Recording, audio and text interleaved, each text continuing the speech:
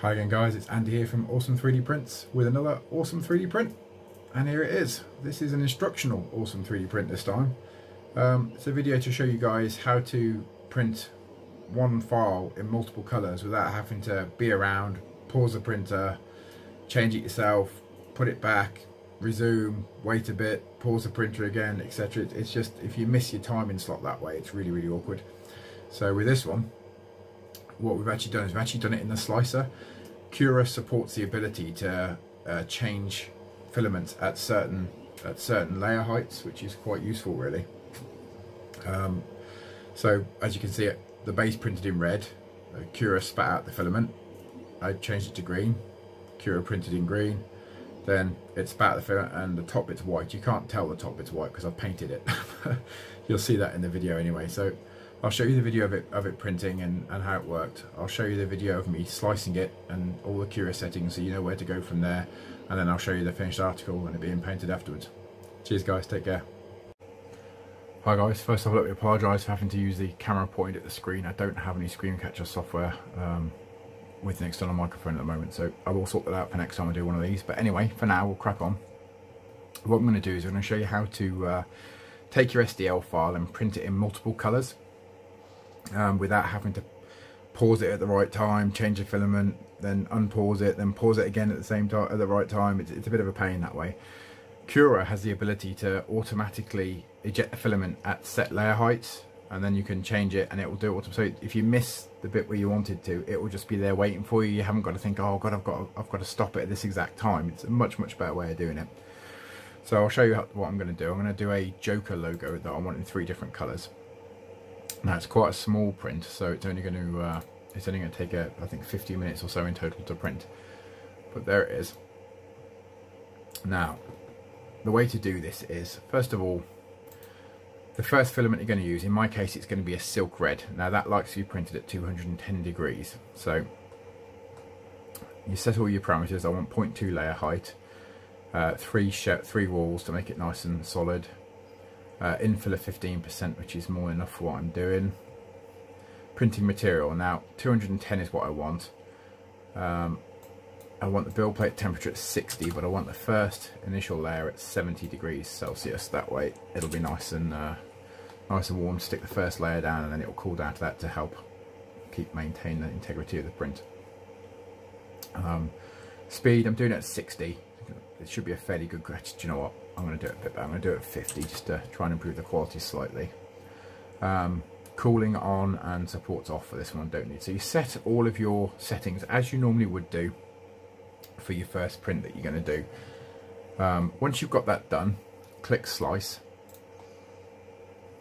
and then get rid of your settings because you don't need them anymore and it just obscures it. Click on preview, and on preview on the right hand side here you'll see you've got a slider bar. I'm sure you've seen it before. This shows you what it's doing at what specific layer height. Now what I want to do is I want to find out on this print, because I want the base to be red as I said, I want to find out at what point it stops printing the base layers and starts printing the letters. So we just scroll up until you can see no more base layers being added, it's just doing the text. Now in this particular instance it stops doing the base layers there, so that's at layer 8. So what I want it to do is I want it to change from the red to a green at layer 8. So what you do is you click on extensions, go into post processing and then modify G-code. As you can see here I've still got all the ones left in there from last time. That's one thing to actually remember, which I obviously didn't. You need to. Once you set these settings in place for whatever print you're doing, they will stay there. So if you do this project now, you get all your color changes right, you go away, you close Cura, come back, the settings will still be there. So if you haven't remembered to delete them and you slice another project, start it printing, it's going to stop at the same layer height and expect you to change the filament. So when you finish this, make sure you delete them, otherwise they're still going to be there like I've just done. Anyway, we'll carry on. What I want to do is you want to add a script, go down to filament change, and then on the right hand side you'll see layer. Now where it says layer, you need to put in the layer height you want it to change. Now this one we decided it was layer height 8, so I'll put 8 in the box. Now the next thing to do is you've got to bear in mind that because you're printing with different filaments, each filament has different print temperatures that it would like to be printed at. The silk that I'm using first time, like I said, likes to be printed at 210 degrees, but the one that I'm changing to, the green, likes to be printed at 190 degrees. And if you print at 210, you don't get such a nice finish to it. It doesn't quite go as it should. You can get a little bit of oozing and stuff and stringing. You don't want that. So you need to change the temperature at the same time. Now to do that, after you've done your first one, you click Add Script again. Go down to Change at Z5.1.1 Experimental. And then you'll click Height and change that to Layer Number. As Behavior, select Keep Value. And then scroll down. Oh, first of all, change layer. Do that one first. Now we're changing this one at layer number 8. So you'd think you want to change this one at layer 8 as well. It doesn't, because this one changes after layer 8. So you want it to start at the beginning of there, so you need to change it to number 7. So it will change after layer 7. So it should change at the same time the other one starts printing. And what you want it to change, if you go down the list, is Extruder Temperature 1. Obviously I've only got the one extruder, which is why I'm having to go through this pain of changing the colours. And then in that box you set it to the temperature you want it to go to. Now as it happens, it's popped up with a default for PLA for mine, which is 190, which is exactly what I want, so that's fine. So you click close, click slice. If it wasn't 190, obviously you would change that to where you want it to be. Now you look at your print again, or your STL again, and you scroll up on the bar until you get to the next point you want to change colours. Now I want it to change as soon as it starts doing his face. So there's his face appearing there, as you can see, just pops up. Now I want his face to be white. Now I'm going to have to do a little bit of painting on this one because I want his hair to be completely green, but his hair actually doesn't stick up, it sticks up further than his face. So a little bit of touch up on his hair is going to be required, but not a massive amount. Anyway, there it is going up to there. Now looking at that, it's layer 22 is where his face appears. So I want, obviously, yeah, no, 23 is where his face appears. 22 is where the first one. So 21, I think, is the right place to change it. So layer 21, I want that to be white. So again, you click on Extensions, Post Processing, and Modify G-Code. Click Add Script, Filament Change, and this time I want layer 21. And again, I'm using a different filament which likes a different temperature. I'm going to use PLA Plus for the last surface, which likes to be printed slightly hotter, the brand that I've got. So we want change at Z 5.1.1 experimental again. Change that to layer again, and we want to change that to, because it finishes after with 20, because it finishes after layer 20, so it'll be the right temperature for printing the new filament. And again, it's Extruder Temperature 1, and we want that this time at 220 degrees, like that. And close and slice again. Now that's it, all done. So what you need to do now is obviously save it to your SD card, which I shall pop out my machine now. Stick it in the USB socket and slice. I'm also going to video it, video it printing. I'll try and catch it on the camera where it changes the, asks you to change the filament, so you won't, you should see what happens, but it's pretty straightforward. If I miss it, I miss it, but hopefully I'll get it for you.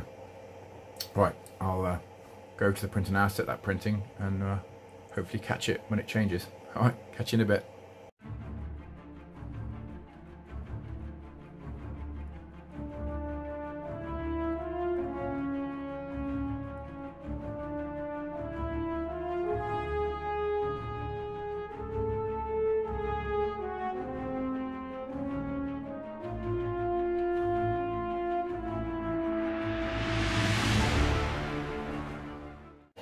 Get ready for it. I reckon it's going to happen any time now.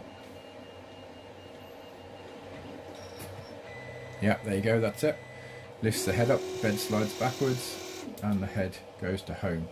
So now it will feed the filament out by itself, as you'll see it start to go up the Bowden tube here. There you go.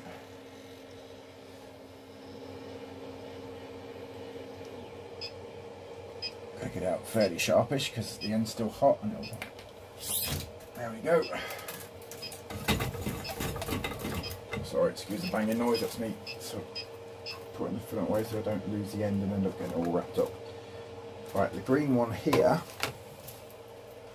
can be a bit tricky to feed in, because since I've put this new filament sensor back on it, it can be a little bit awkward to feed through the bone, so sometimes you have to play about with it a little bit. Oh, now I've said that, it's gone through first time perfect. Now look, feed it about halfway down the tube, don't feed it all the way to the end like I would normally do, because it self-feeds anyway when it changes the filament, so you don't want too much in there, otherwise it will just end up squeezing all out the end. Not that that's too much of a problem. You do want to purge a little bit, because you don't want any red left in there when it starts changing. Once you've done that, all you've got to do is press the button on the control point. It says insert filament and press button to continue. Well, I've done that, so press button. And now it's loading the filament. You'll see it moving down the Bowden tube quite slowly there.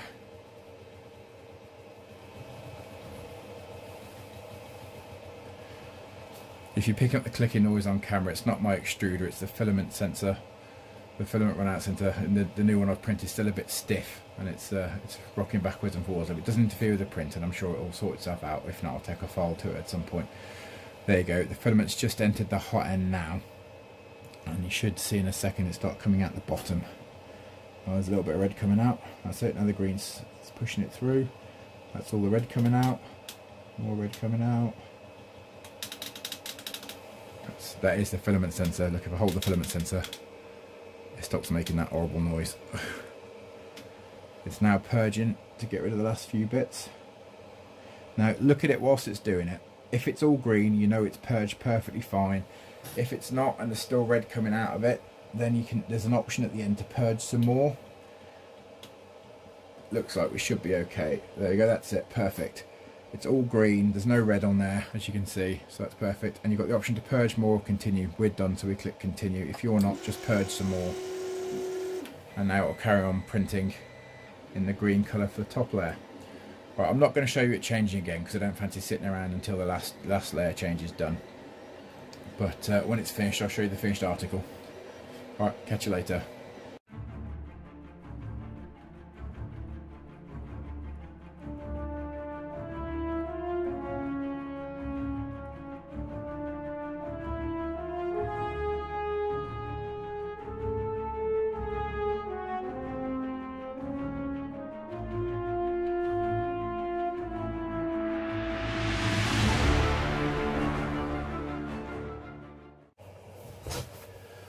Well, there's the finished article. Turned out pretty much as I'd like it to. I think next time, if I was to do it again, I'd enable ironing to smooth out the surfaces of the wording and the surface there, but I'm pretty happy with it for what it is. It changed colour perfectly where I wanted it to.